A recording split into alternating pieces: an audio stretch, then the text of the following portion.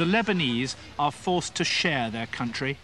Around 400,000 Palestinians also live in Lebanon, but it's not their home.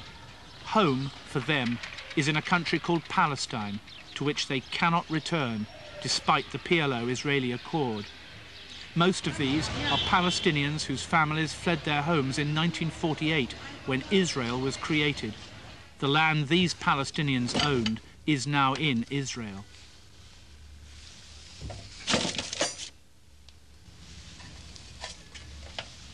Did your father have papers to show he owned the house? Of course, I have documents.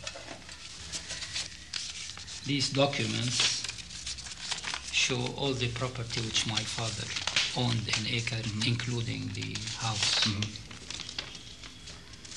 And the house was built at what year was the house built? 1935. And he was the first owner? Yes. He built the house. He built it himself? Yes. Yosef Shibble fled his home in what is now Israel 45 years ago, and like the thousands who ran away during the Jewish-Arab War, he's forbidden by the Israelis from returning. We thought that we were leaving for just a short period of time. We left our furniture. We just picked our light material and clothes, and then we left north to Lebanon. And what else do you have? I have here two photos, one with my friends. Where are you on this picture? This is mine to the far left. You're smiling a lot in that picture. Yeah. Where is this taken in? This is at the backyard of our house, the eastern part. And this, I'm riding a bicycle here, coming from the southern street which leads to our house. How old are you here in this picture? 13 years. This is just before you left? Just 5-6 months before I left. Could you draw me a map of where your house is in Acre? Of course, I can draw it.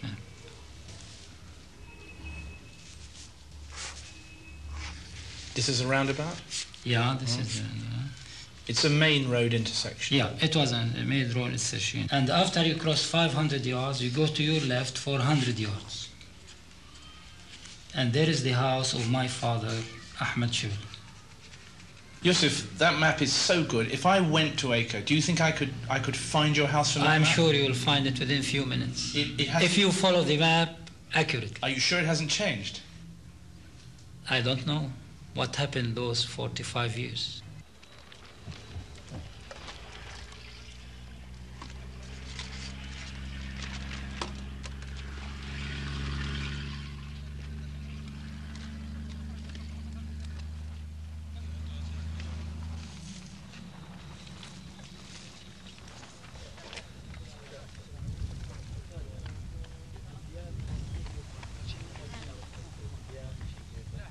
"45 years after Yosef Shibble fled his home, the Israelis forced another group of Palestinians into Lebanese exile, this time from the occupied West Bank and Gaza. They formed a small Islamic republic here in the mountains. These men are members of Hamas, Israel's most dangerous Palestinian enemy. They now wish to destroy Yasser Arafat's peace deal with Israel. Thanks very much, Evan. Thank Can you hang on here?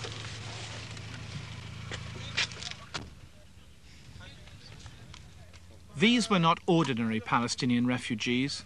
They were to become the most famous Palestinian deportees in the world, trapped on a hillside between Lebanese and Israeli front lines. But for these men, their exile meant something else, a chance to plan the religious Islamic nation they want to create when they go back home. Their anger against the West can be found not only here in Lebanon, but inside the West Bank and Gaza itself, among Muslims in Egypt, even now among the Muslims of Bosnia. Hamas is an Islamic organization aiming to liberate Palestine and establishing an Islamic state rather than a secular state. When you say Palestine, you mean all of British Mandate Palestine, including Israel? That's right. But to achieve this Islamic state and to struggle for it, Hamas is fighting. When the Israelis killing our kids, our children, shelling our houses, what you could do? Hamas and all other organizations will fight against this kind of treatment of our people inside the occupied territories. Do you really think you can win against the Israelis? Yes, I am sure. But Israel has America on its side. And we have our own power, which is Allah.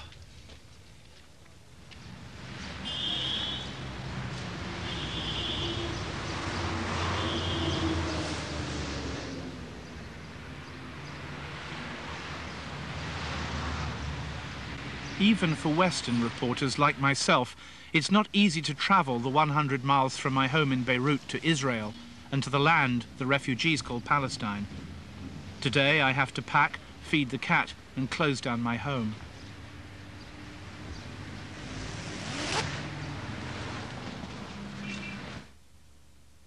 My newspaper, The Independent, keeps 2 correspondents in the Middle East, myself in Beirut and a colleague in Jerusalem. If the borders were open, the journey would be a mere 3 hours drive. Yosef Shibbel's home at Acre is just on the other side of the frontier, but the borders have been closed since 1948. So I have to make a 300-mile journey. From Beirut I travel to the island of Cyprus on a Lebanese aircraft, then catch a flight to Israel. But I'd have to delay that search for Yosef Shibbel's home because Gaza was in revolt. The road to Gaza, to what is supposed to become Yasser Arafat's Palestine, stretches south to an Israeli roadblock that even before the PLO-Israeli Accord looked like an international frontier post. Hi. We're going to Gaza, British journalist, Channel 4 television. Thank you.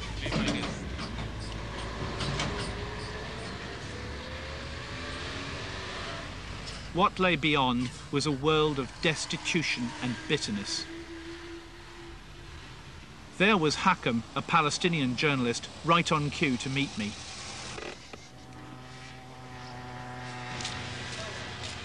Even the new Israeli car in which I was travelling had to be exchanged for an old car with Gaza plates.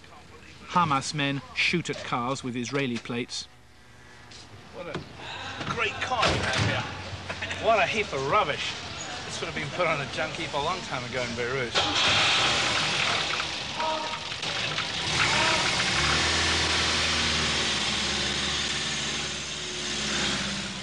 Hakam and I were to be witnesses to some of the last days of Israeli rule, days of violence which would shape the land which Yasser Arafat was to inherit. We had driven into a curfew which had restricted tens of thousands of Palestinians to their homes.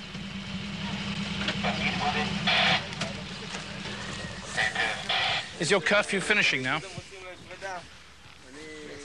It's finished? Your curfew is over?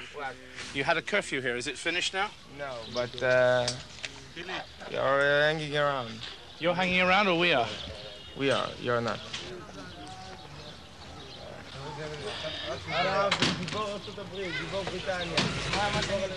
But don't photo me. Not to picture you. Not to picture all the. I give you. I tell you to go out. I close this area if you. You will close the area if we keep filming. If you film me. If I keep filming, you'll close the area. Okay. The Israeli curfew covered most of Gaza City.